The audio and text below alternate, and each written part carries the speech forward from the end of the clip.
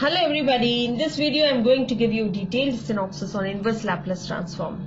Here are few elementary functions. So before going to the examinations it will be very easy to learn. See here, so inverse Laplace transform of 1 is equal to, as you all know, it is 1 by s.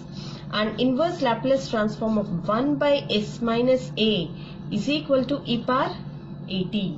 And inverse Laplace transform of 1 by s power n plus 1 can be written as t power n by n factorial. And next one is inverse Laplace transform of 1 by s square plus a square is nothing but 1 by a times of sine at. See here, inverse Laplace transform of 1 by s square minus a square is equal to 1 by a times of sine h at. See here, it is sine h at. And inverse Laplace transform of s by s square plus a square. If s is in the numerator, it will be cos. If it's plus, it is trigonometric functions. That is cos at.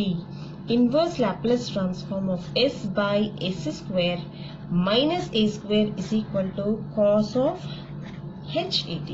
So these are all the elementary functions, and before going to the examinations, you have to make a note of it.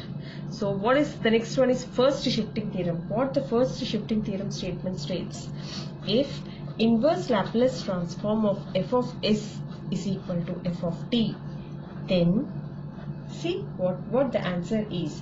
Inverse Laplace transform of f of s minus a is equal to e power at into f of t. This is most important. Whenever you find s minus a, you have to write it in the form e power at into f of t using the first shifting theorem. And next, going to the second shifting theorem, see, if inverse Laplace transform of f of s is equal to f of t, then see what is the formula. Inverse Laplace transform of e power minus as into f of s can be written as f of t minus a for t positive greater than a and 0 if t less than a. So this is according to the second shifting theorem. If you open f of t minus a, then what it will be?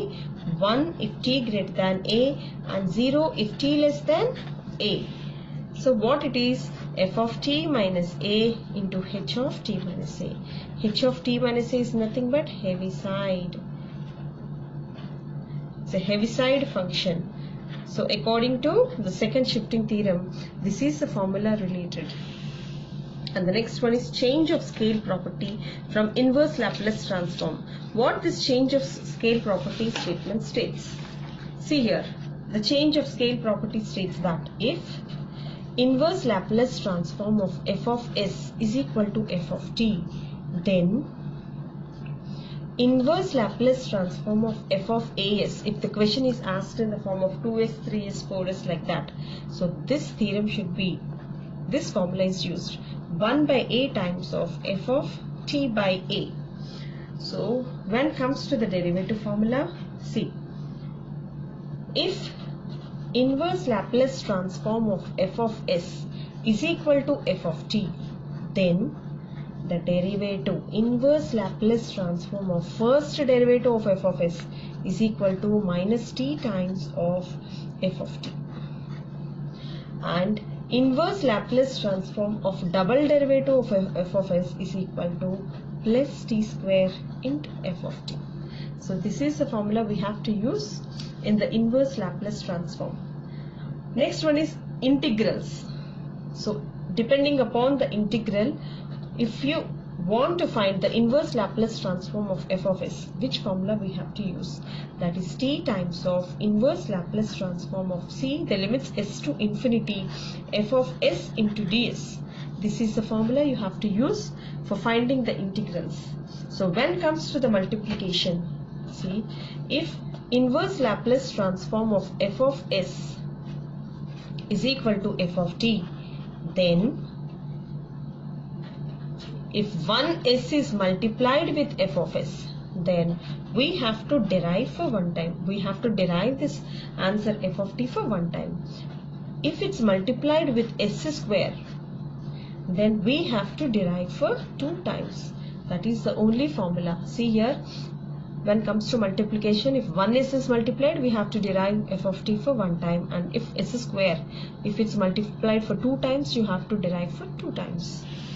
So that is about multiplication. If it comes to the division, see, division.